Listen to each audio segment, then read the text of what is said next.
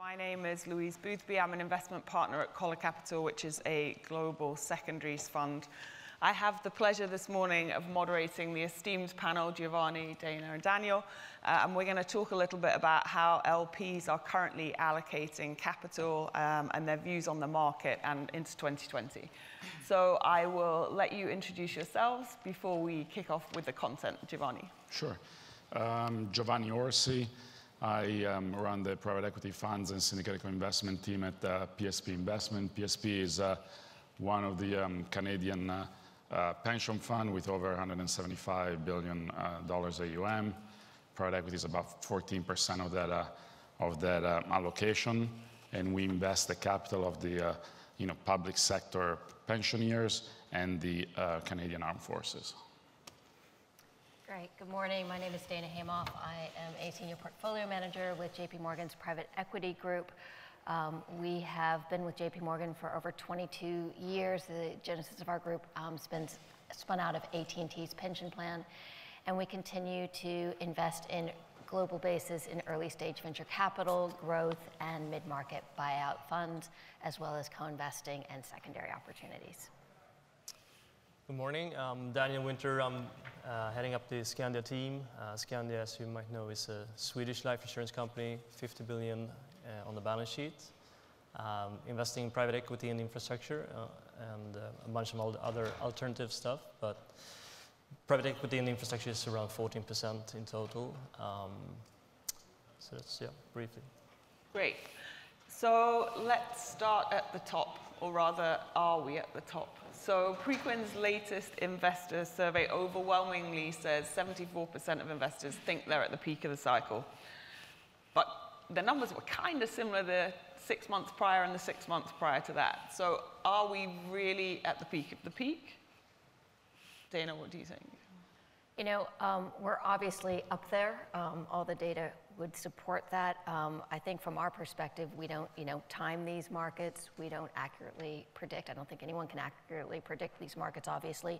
But we're certainly mindful, and how that resonates in kind of our investment commitments and judgment is really kind of vetting, how, on the fund side, how these managers perform during downturns, what their portfolio looks like, sensitivities around, how they're entering, multiples being paid, use of leverage, all the things actually heard the last panel speak about.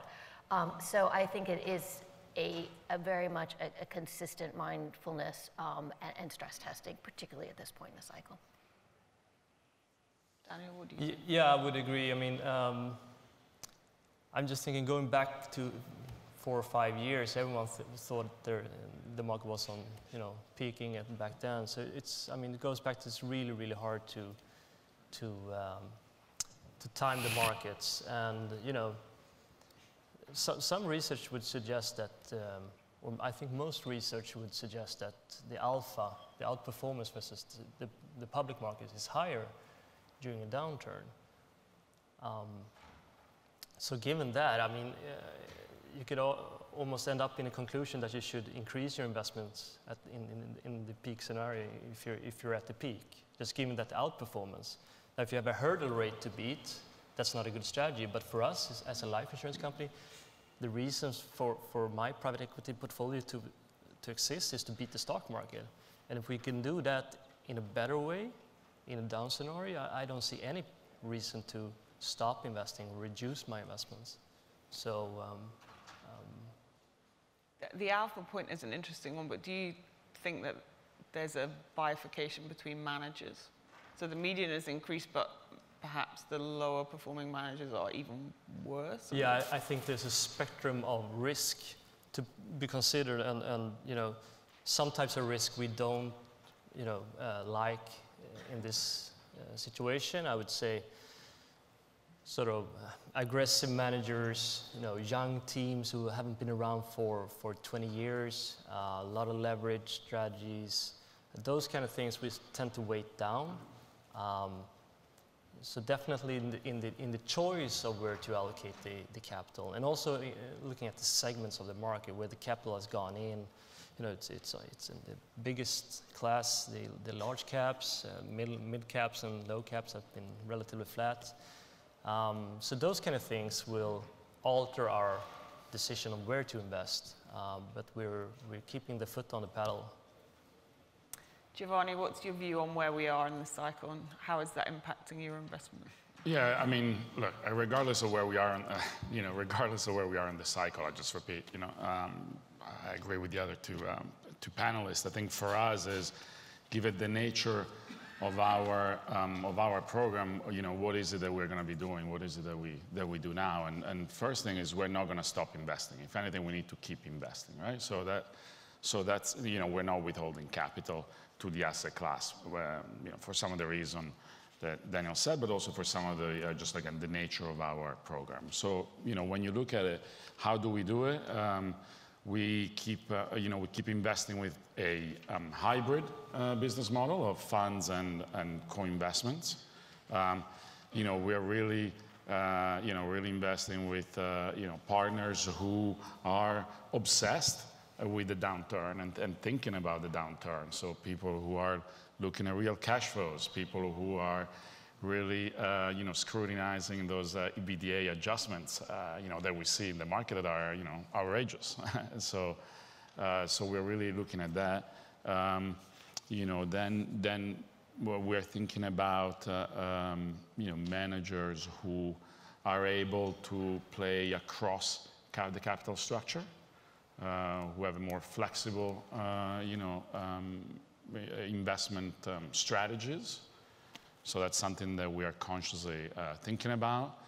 Then when you look at our co-investment program, it's really about the type of subset of sectors that we're looking at, whether it's tech, healthcare, but really going into the subsectors there. So what specific assets, companies should we back?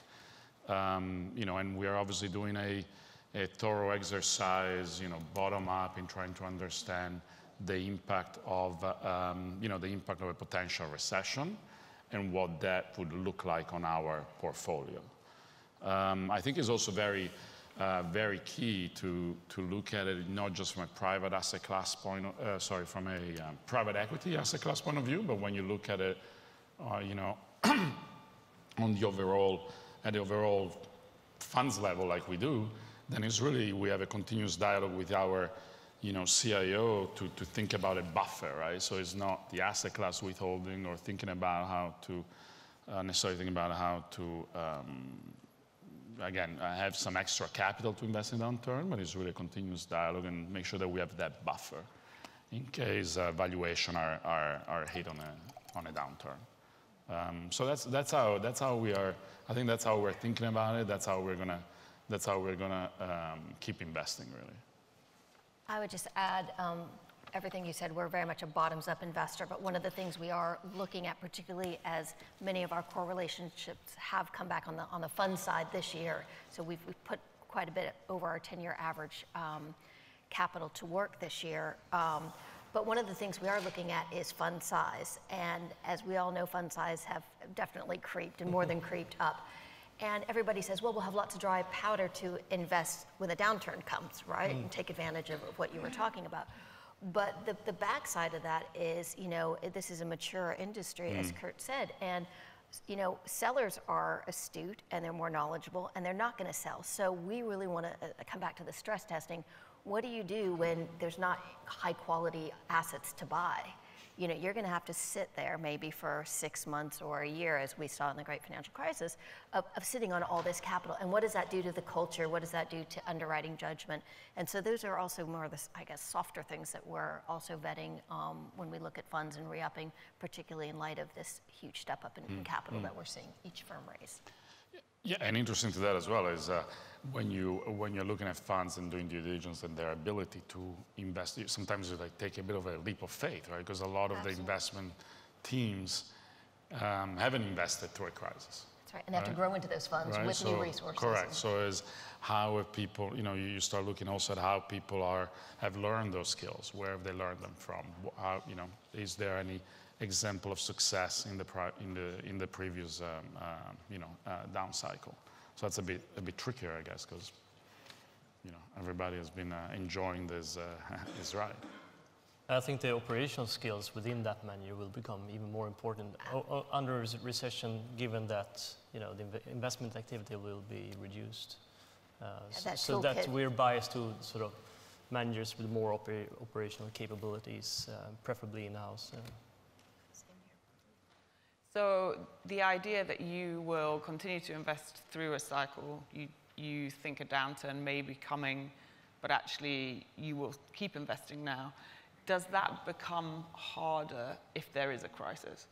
I.e., managers are out right now in anticipation of it may be trickier to fundraise in the midst of a recession.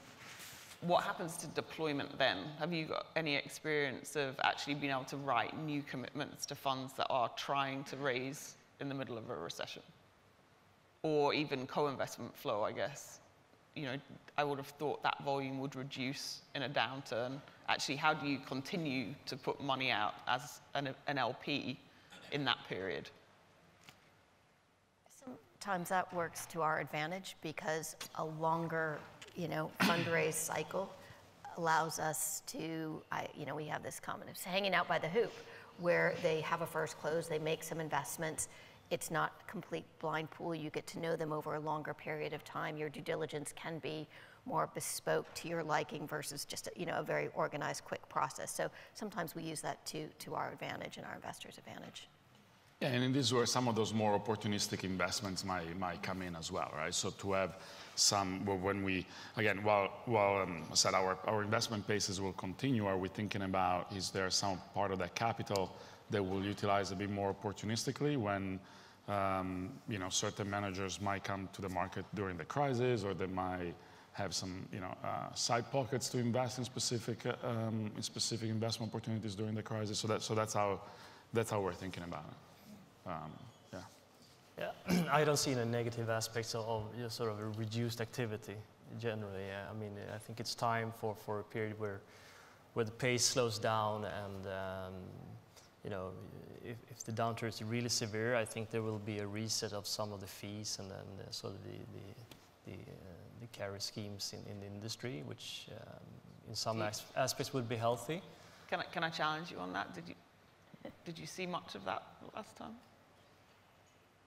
Some, I think, not perhaps on the headline management fee and the headline carry, but looking, I mean, there's a bunch of other stuff that goes into the whole package of what you pay and sort of where the power relies between the GP and the LP.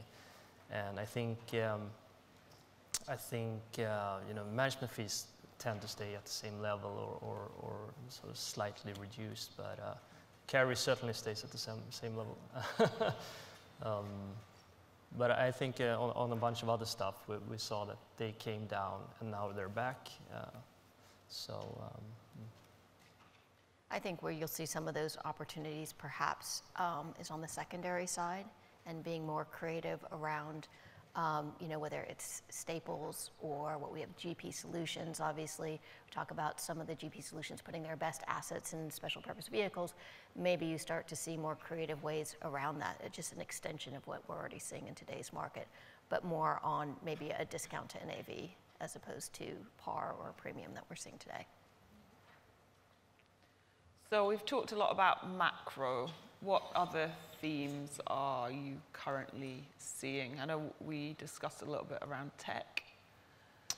Yeah, I mean, two themes that are on, again, they're very broad themes, but that are on our minds at the moment are definitely, disruption, so tech disruption, and impact.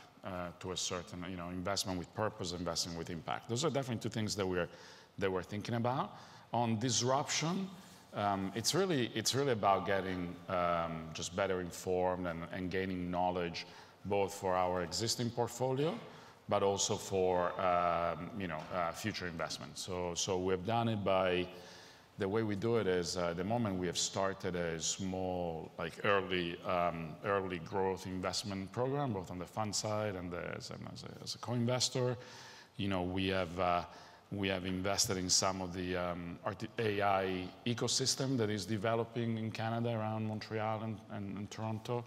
And those have really been, smaller investment, but really driven on knowledge sharing, right? So that we have a chance to go through our portfolio with some of these specialists and really look at where, on the defensive end, where could we be challenged?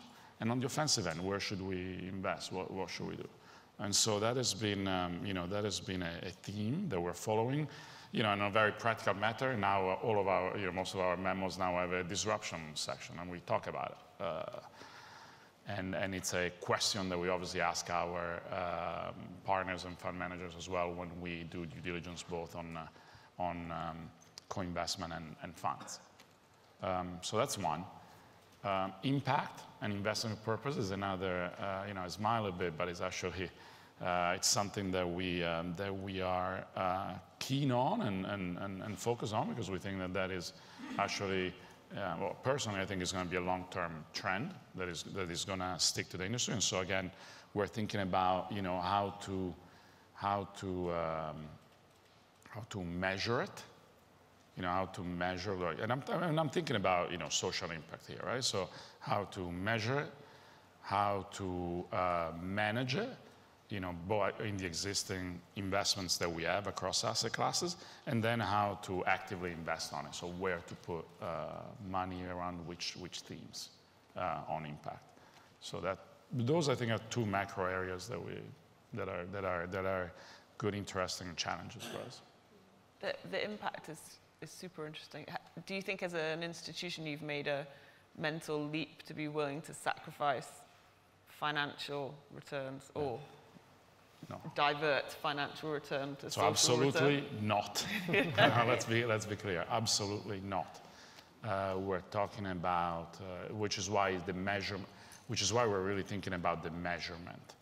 So it needs to be, private equity-like returns.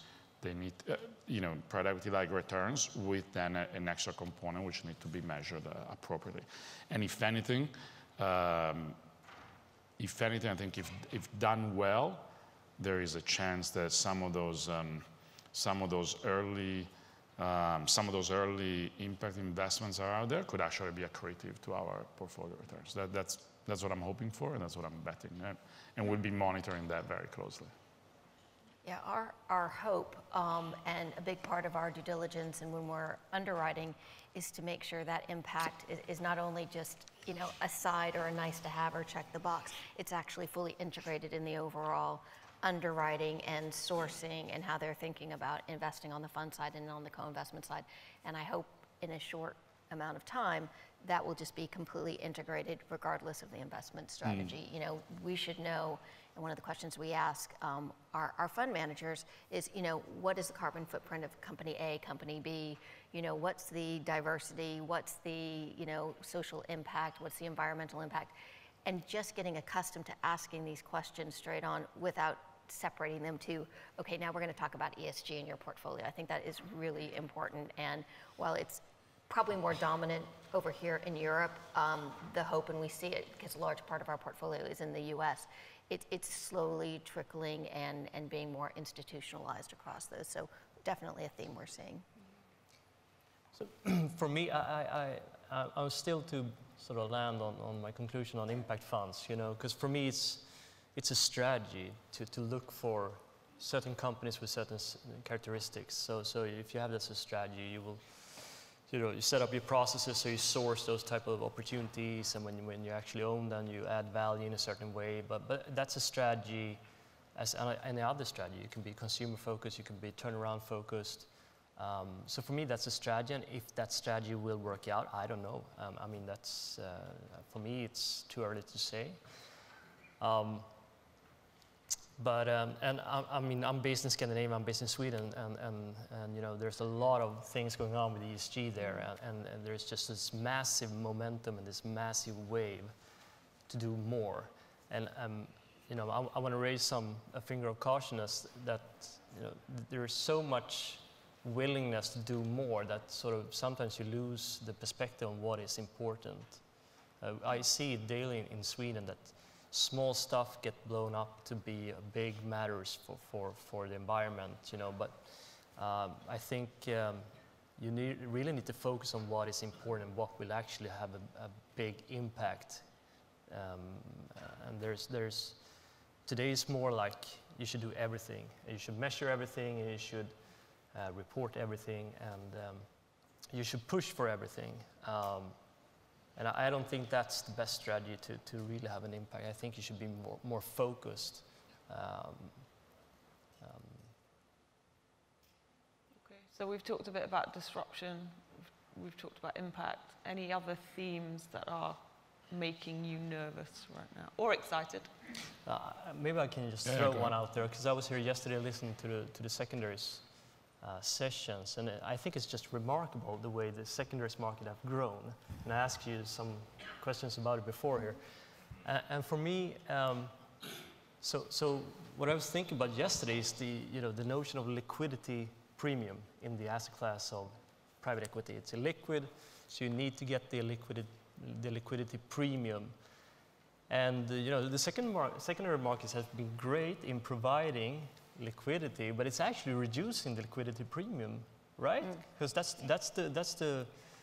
the way it will work. I mean, if it gets easier to sell the things and the trading cost is reduced, that liquidity premium is actually being compressed by the efficiency of the secondaries market. I don't know. But still in excess of a public market return. Yeah, I mean, I think you can argue whether there is a liquidity premium in some parts of the market today.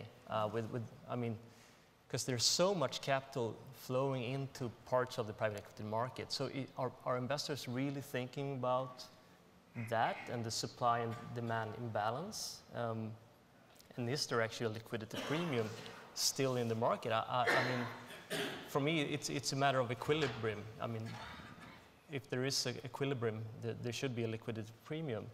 But looking just at over the past 5 years, there's been so much capital flowing in. So I don't know if it's still there. So what's left? I mean, the governance model is still superior to the public market. So that's still left. And I'm a big believer of the governance model. But the session yesterday got me thinking about these kind of things. Yeah, no, it's... Louise, your best answer to that. Maybe you should jump in. I think it still exists, right? I think the reality is, whilst the secondary market is growing very aggressively, and we would expect will continue to grow, it's still such a small proportion of the primary market, very low single digits in terms of percentages, that actually I think we're some way off actually not needing any kind of liquidity premium. But maybe in 15 years or 20 years. Yeah, I mean, it's great. I mean, we use the secondary markets every now and then for portfolio management reasons, of course, and it's great. Right. Yeah, it's very tough for us. It's very topical as we think about portfolio management, as we think about benchmarking of the asset class. That's exactly the question that we're asking ourselves. Is there still a liquidity premium for the PE market, or should it be reduced? It's exactly the question I'm trying to answer. But to what Louise said, I mean, yesterday there was I think it was mentioned that the secondary market is going to be 250 billion, but it's still 7 trillion of PE money, right? So it's still less than 5% of the market. So we've got 5 minutes left, so I'm going to check whether there's any questions from the audience that people would like to ask. If not, I will keep going. Anyone? No? Okay, so let's turn our attention to 2020. Predictions, things we're definitely going to see. I'm going to take Brexit, but I'm not going to say which one, whether I think it's going to happen or not. Fair enough. Okay, and any predictions?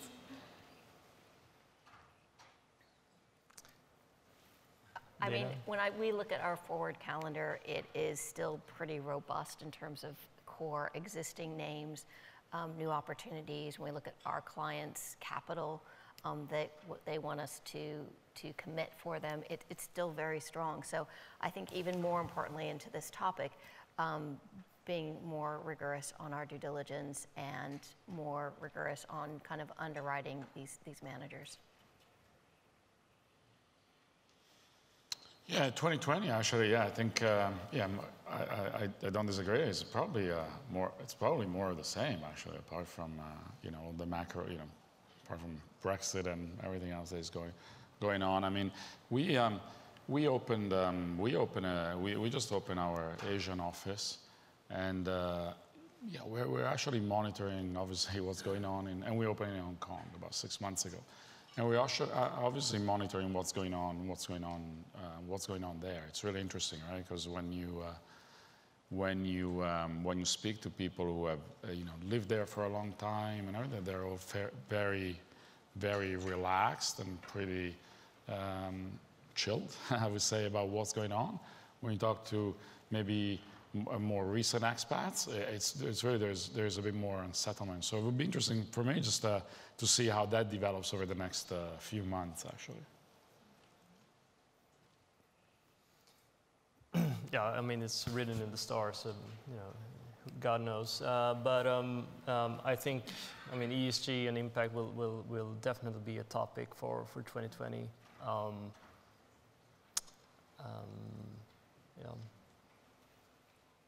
Okay. All right. Well, with that, all that's left me to do is thank my esteemed panelists, Giovanni, Dana, Daniel. Thank you very much for your time this morning. Thanks.